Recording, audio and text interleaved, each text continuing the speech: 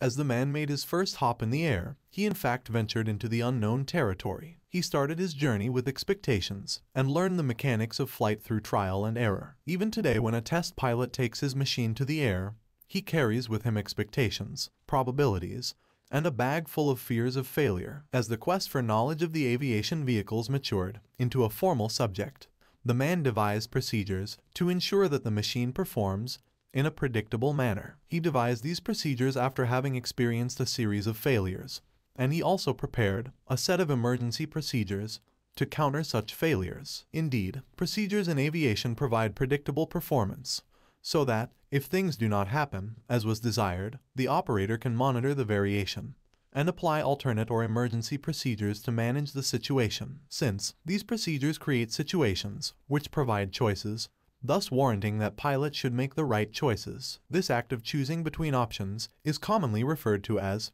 decision-making, and a series of decisions result in a measure of performance. We know that human beings are reactionary beings. They perform in response to some stimulus. This stimulus can be sensed through any of the sensory mechanisms, such as eyes, ears, nose, etc. This acquired stimulus becomes information, which is carried through human information processing system, commonly known as memory. Based on processing of this information, a person develops a cognitive perception by correlating this information with past learning of similar nature. This perception helps him in making an assessment of the prevailing situation, and then he makes a judgment. This judgment is an opinion or perception about the nature of the stimulus, its spatial context, and the consequential significance. It then helps him in making an appropriate choice, commonly known as decision-making. Then, he acts upon the choice by using the motor skills, which eventually determines his performance. In this entire scheme of interrelated activities, the efficient information processing or memory functions, and the ability to make choices and act upon them,